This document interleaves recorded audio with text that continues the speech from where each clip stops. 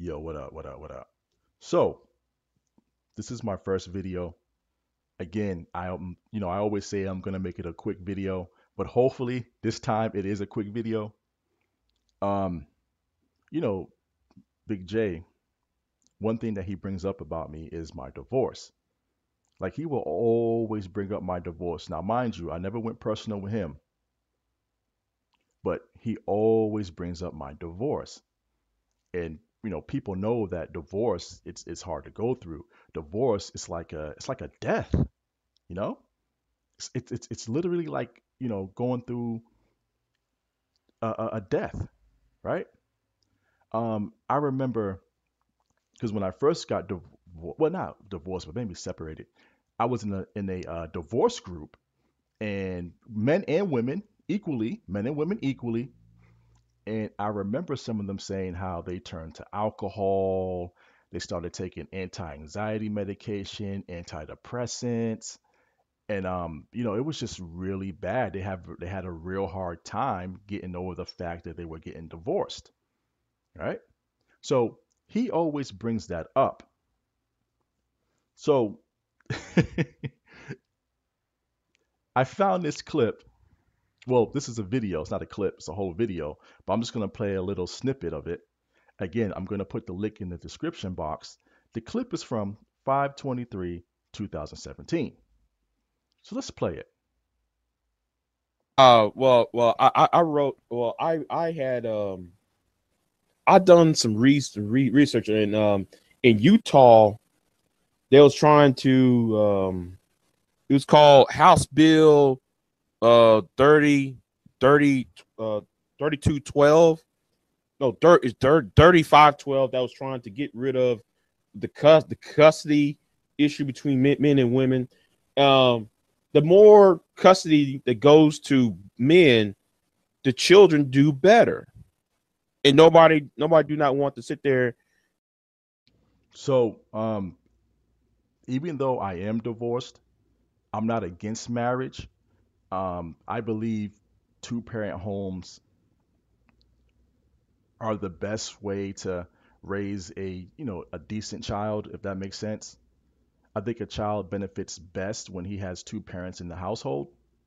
However, not all relationships work out, and I don't see why you would try to force keeping that relationship because your kids will notice that, and that probably would hurt them, will affect them even more negatively.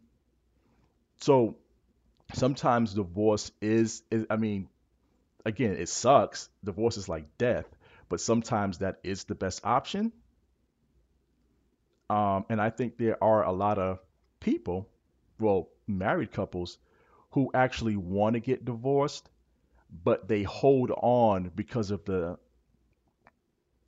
fear of being divorced, like the fear of being having to run a household by yourself, the fear of what your friends and family would think about you, amongst other things, right? So I'm not. I understand what he's saying about children who live with single fathers tend to do better, but I think overall you need your father and your mother. But let's go. Let's keep going. And talk about that, and nobody else do not want also want to talk about how the no fault divorce law created this situation where men are devalued, that men are being seen as a cash crop. I mean, they're seen as a utility device, I should say, or seen as an ATM. I mean, if I'm married, a woman says, "Hey, well, you did not lay down the pipe good last night." Well, you are divorced. You out on the street. And it gives the woman the power to divorce the man for anything. Back before there. So y'all hear that, right? Y'all hear that shit, right? So if this is the case and you believe this, mind you, this was May 23rd, 2017. If you believe this, why are you clowning me about getting divorced, man? You see? Why are you trying to throw divorce in my face if you believe this? Doesn't make any sense to y'all, right? Doesn't make any sense to y'all. So, and again, like I said, divorce is like death. It's basically like dealing with the death. Um, Luckily, me and then my son's mom, we get along fairly well. So well that I remember, I think my son was in third grade, and we were at a parents teachers conference, and his third grade teachers didn't know that we were divorced. They were shocked when we told them that we were divorced. They were shocked, and they were like, "You guys get along better than a lot of the married couples that we see." Okay, because we realized that even though our relationship didn't work out, even though the marriage failed, we still have a child that we have to take care of. So it's best just to get along to make things easier. But y'all hear what he said, right? And oh yeah, and by the way too, I'm in a I guess they call it's like a new term called binuclear family. So it's like if I live in my house, my ex-wife lives in her house, but we still have a child we have to take care of. They call it a binuclear family. I don't know what you guys think about that, but that's what they call it now. But let's continue. Was no fault divorce, you either have to be beating on your wife, or cheating on your wife, or be in prison, or you've been emotionally, um how would you call it, emotionally Abusive? abusive.